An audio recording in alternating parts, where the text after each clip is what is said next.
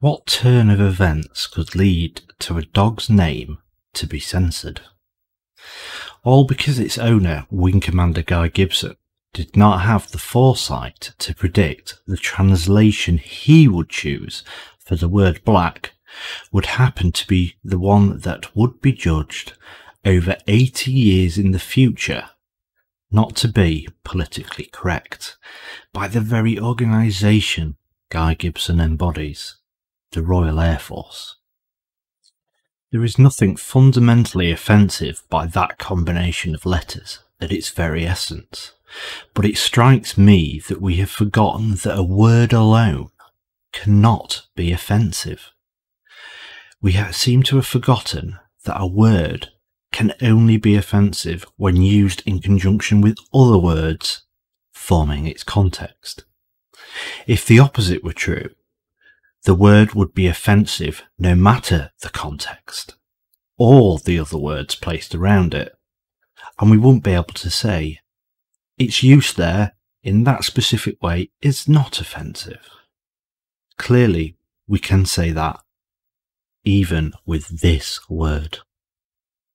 Another problem we seem to have created for ourselves is empowering the word through censorship. When a word is held as taboo, its utterance becomes more shocking.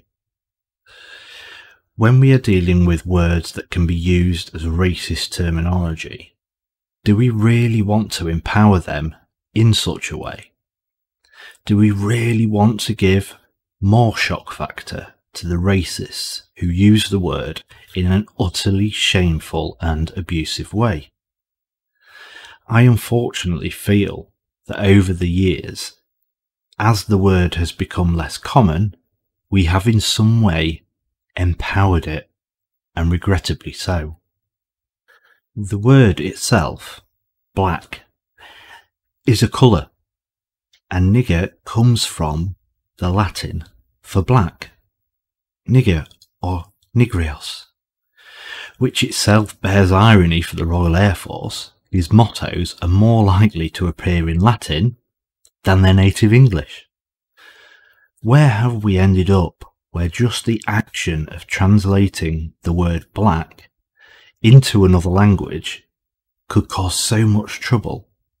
And when did we all reach an agreement that this translation is where we draw the line? Is it just the Latin translation that is universally offensive?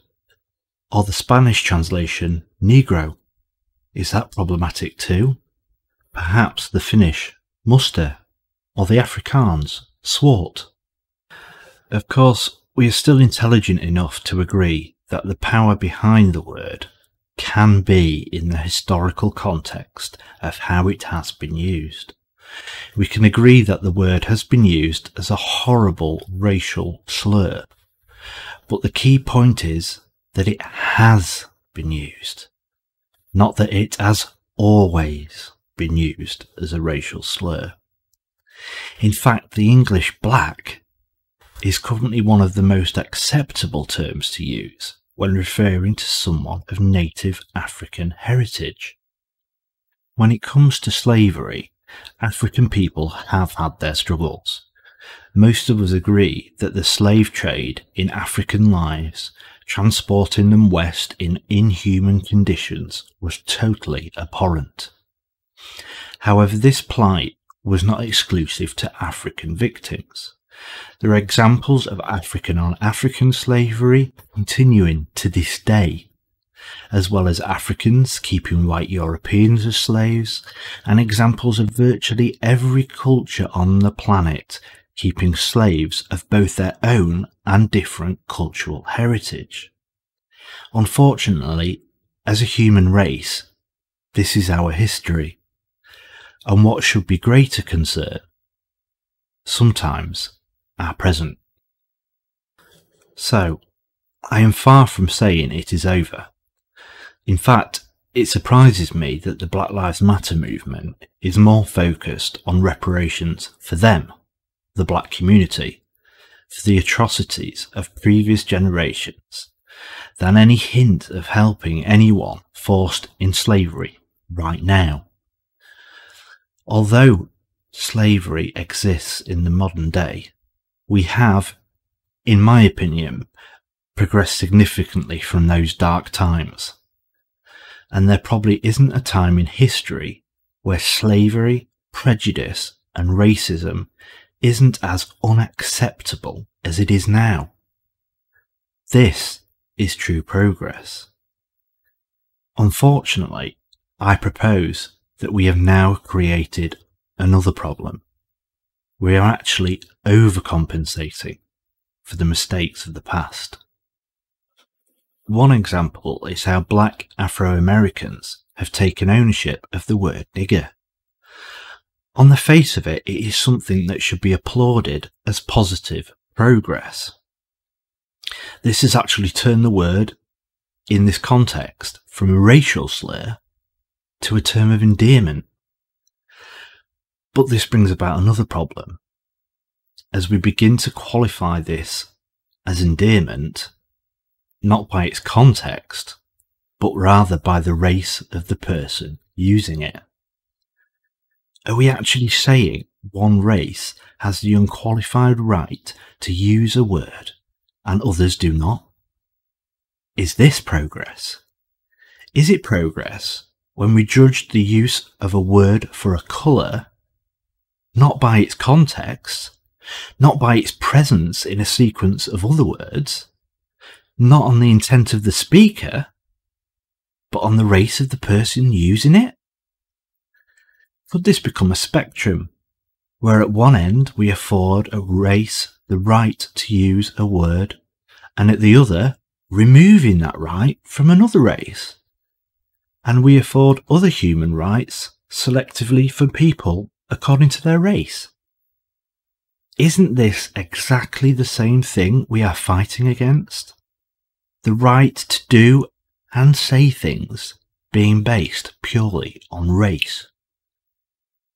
History is often said to be written by the victors, and recent events have seen words embargoed and monuments desecrated as if we are attempting to rewrite our history. As humans, we cannot doubt our racist past, but we are moving so fast that we are beginning to attempt to rewrite our history as if this was the winning result of a race war. To me, this is very scary. Imagine, if you will, a statue of Jimmy Savile being taken down at this moment. One would think the majority of people would agree that such a monument should be removed, because as time has progressed, we have learnt that that person was responsible for horrific crimes against children. However, when we imagine this happening, we think of it as being the result of an informed, but crucially democratic process. However, when it comes to tearing down racist symbols, we seem to be doing so without any democratic process at all. Is it progressive when we allow minority, racially motivated groups to take such actions against historical symbols? In the case of the monument at Scampton, there seems to have been no public consultation or democratic process implemented at all when it came to the alteration of such a symbol of historical importance. As many people saw, I ran a Twitter poll asking how many people agreed or disagreed with the decision. While I don't profess that this sample is representative of public opinion, isn't there something to be learned from 90% of people disagreeing with this decision? We are in danger of becoming submissive to the rule of the mob and abandoning the democratic process that we value and have fought for so hard. We are now in a position where we are having to protect our national monuments in case a mob decides to damage or remove them. To be clear, this is a crime. This is criminal damage. A law that we have passed through a democratic process that minority groups are attempting to circumvent in the name of progress. It's absurd. Fortunately, our historical monument here is behind the security fence of an active military base, and as such is at lower risk of defacement. However, this may be used as an excuse to justify its replacement. If this is the case, we are literally saying as a society that we are living in imminent fear that a minority group will decide to take undemocratic action, committing a crime to desecrate a historical monument. Isn't that a scary place to you? It is to me, but I tell you what, it makes me more empowered to stand up and say this is wrong. This is illegal. If you want change, then make change within our free society, within the boundaries of the laws of our land, and through the democratic process that underpins our country. Our history as a human race does not make easy reading, but learning from the mistakes of our past is vital in our efforts to ensure we are not condemned to repeat them. Are we simply being lazy in censoring these awkward historical facts? It's not an easy conversation to have with an inquiring child asking about the history of the word nigger, or the inquiry from a young, black RAF recruit walking past a monument and seeing the word nigger carved into stone. But do we simply change it because it is easier or more comfortable? Or do we become more comfortable as a society at actually having these uncomfortable conversations and confronting these mistakes in our past? Isn't the child or young recruit not better equipped with this knowledge to help defeat prejudice and racism that they may encounter? Is it better to bring them up in a culture of ignorance to these issues, or to empower them with the knowledge of our past and the confidence to discuss these issues? These things are not comfortable to discuss. When we are dealing with the mistakes of humanity, only someone with psychopathic or sociopathic tendencies is not going to have an emotional response to some of the horrific things humans have done to other humans. Yet I think so much can be learned from this emotional journey we all go through. And it's how we exercise our basic instincts of what is right and wrong. With those instincts being so important in our lives when we are faced with a decision about what is the right and wrong thing to do to another human being. Sanitizing our experiences can only have two effects. Either we become less likely to be able to distinguish between right or wrong, or on the other end of the scale, become so sensitive to our overwhelming emotions when we have to face such decisions that our emotions cloud our judgment, have significant physiological effects on the body and psychological effects on the mind. We are in no doubt that society is changing, but are we changing so fast that we are abandoning the rights and freedoms we hold dear in favour of repeating mistakes of the past? It is becoming almost fashionable to advance political correctness and equality issues. Government organisations, private organisations and even food brands are falling over themselves to appear progressive and politically correct. Falling over themselves to signal their virtue and be on the right side of current and often fashionable thinking. Could this be a factor in the decision to replace the monument in question? I fear this could be a stunt to further the career of an individual or signal the virtue of the Royal Air Force as an organisation. I hope I am wrong. Unfortunately, we are in an age where some people believe this strategy is advantageous.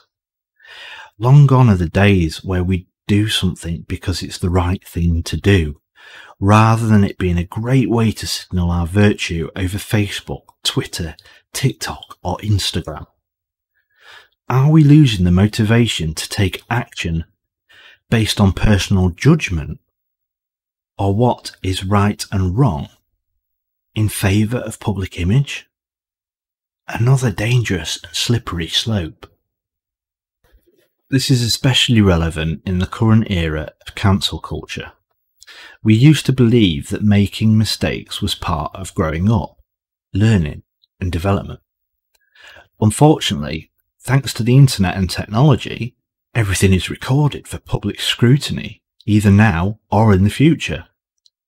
Had Guy Gibson been alive, he would have no doubt learned a lesson about how an action 80 years in the past can firmly be judged in the context of today's morality. This is one of the reasons why I felt so compelled to speak. As I'm unemployed due to disability, I perhaps have less to lose if what I say here isn't deemed to be correct by everyone out there. There are so many people that dare not speak out anymore and stand up for what they believe, because it could have very real impacts on their private life, family life, careers, and sometimes even freedoms. In absence of these silent voices, sweeping changes are happening. We have removed the ability to politely challenge someone's statement and persuade someone using words that what they say might not be correct. Instead, we seem to seek out those who share a progressive opinion, form a self-policing mob, and go after these people until we force people in power to take drastic action against the individual. Of course, more and more people with this mentality are working their way into positions of power and influence so that they can take the action directly. With progressives in position of power and the voice of the majority repressed in fear, we have entered a dark time.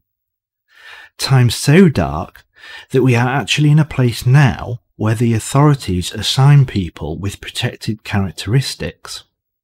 These are things like race, sexual orientation, and gender. If someone from a group with protected characteristics deems anything someone says as offensive, the police have a duty to record it as a black mark against that person for using hate speech.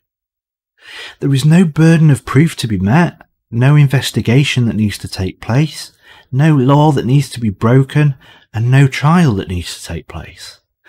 All of those rights of the accused have been withdrawn, and the only person that has to deem those words as hate speech for it to be recorded as such by the police is the accuser. This isn't a warning about where we are heading. This is a warning about what has happened in this country and where we are right now. You can now simply accuse anyone of hate speech, and the police record it against the person you accuse. And if that person applies for a job requiring a police check because as part of the job they come in contact with a child or vulnerable person, it can be disclosed to their employer at the discretion of the chief constable. We have become so quick to be offended, perhaps because we are sanitizing ourselves to emotional reactions as I previously described, or perhaps being offended is yet another way to signal our virtue to others. Nevertheless, we seem to have forgotten that causing offence is not necessarily an offence in law. Within the confines of the law, we are free to cause offence to others, and there is a wide spectrum of what may offend one person compared to another. In fact, so obsessed are we with offence that we are now prejudging things, such as this memorial, as possibly offensive, and taking drastic action to prevent this hypothetical possibility from occurring. So horrific is this future hypothetical potential offence, we are prepared to replace a memorial that has stood since 1943 to safeguard against it. It's almost as if one person's spared offence is justification to take action that offends thousands more. So what logical test is applied to decide if it's right or wrong? Well, it's what's current, fashionable, politically correct thinking at this very moment in time.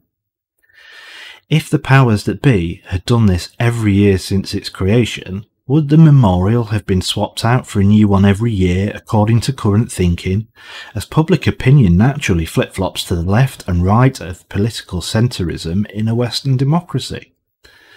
Will we see regular replacements in future as public opinion is continually assessed by an individual inside the wire that holds a certain position within the RAF? Although those responsible for placing that memorial in the first place gave their lives, or at the very least blood, sweat and tears, for our hard-earned freedom from a fascist regime, I cannot help but ask, what are we doing with it? And what right do we have to mess with it? There is also worrying dictatorial element to all of this. We have seen it with the Black Lives Matter movement and taking a knee. Because they believe they are right, then everyone who doesn't comply must be wrong and branded a racist. There is no room anymore for individual choice of critical thinking. If you don't take the knee, then you are a racist. If you're not part of their solution, then you're part of their problem. They are using peer pressure, fear, and shame to spread compliance. Even though through anonymous polling, we often see that the majority don't fully agree. It doesn't seem to affect their dictatorial messages, and they seem to be empowered by creating a silent majority. Of course, a majority doesn't matter if they are wrong, and our methods will help us ensure silence. I can't help thinking that with the passage of time, some of the most important lessons we learned as a society are becoming lost, and we are actually starting to display some of the fascist tendencies that they, not we, fought so hard against in this exact period of history where this dog got his name. Are we striving to create a society that allocates permitted words to different racial groups, that starts to create a censored list of words no matter the context they are used in, making them completely unutterable? A society that judges how words have been used in the past, ignoring how they are being used now? A society that dare not discuss the mistakes of the past, let alone be able to learn from them? A society that sanitizes their written words based on the views of a minority of people viewed as the most progressive amongst us without questioning where that progression is leading us? A society that is scared of the consequences of simply discussing taboo topics or ideas, even though they may be held by the majority of the people, and in case the authorities on such matters may hear it and take away our livelihood, rights, or income, if those words and ideas don't fit around the ones that are authorised. A society where you are the problem if you don't comply.